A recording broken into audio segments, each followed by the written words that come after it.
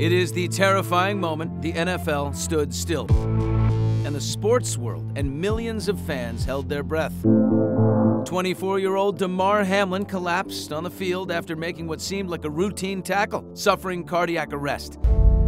Players from both teams joined hands and knelt in prayer as paramedics furiously fought to get Damar's heart beating again. After 16 minutes of treatment and 9 minutes of CPR on the field, Damar was loaded into an ambulance and was rushed to UC Hospital locally.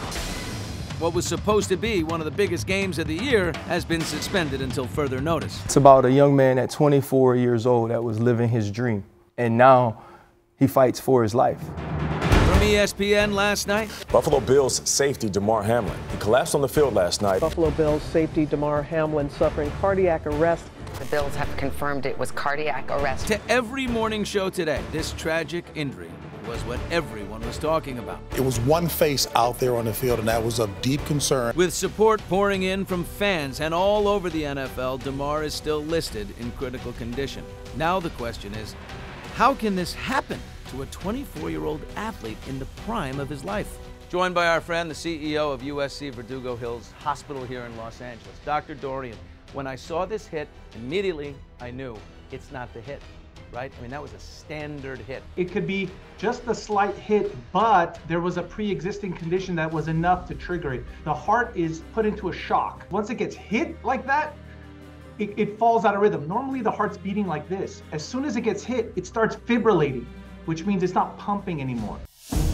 Ironically, Damar is known as a guy with a huge heart. He had started a charity drive to raise just $2,500 to buy toys for underprivileged kids. After last night, the total has passed $4 million. And we turn now to Jordon Rooney, who is a close personal friend of Damar Hamlin's and a spokesperson for the family. Jordan, we know that Damar's mother rode in the ambulance with him. She was there by his side. Who is with her at the hospital right now as far as family? His mom, his dad. I mean, honestly, he just has like a huge extended family. There's a lot of people on their way as well.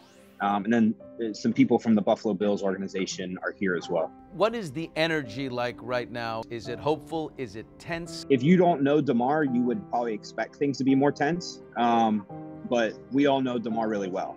And Damar is someone that we're confident can overcome anything. So where it is a scary scene for his parents just because there's a little bit of uncertainty. They know their son. This was supposed to be a very important game for dominance in the AFC. And now as this young man fights for his life, football doesn't, of course, matter, echoing what Damar himself said after a teammate was injured earlier this season. It's like real life stuff going on, you know. Life is bigger than football.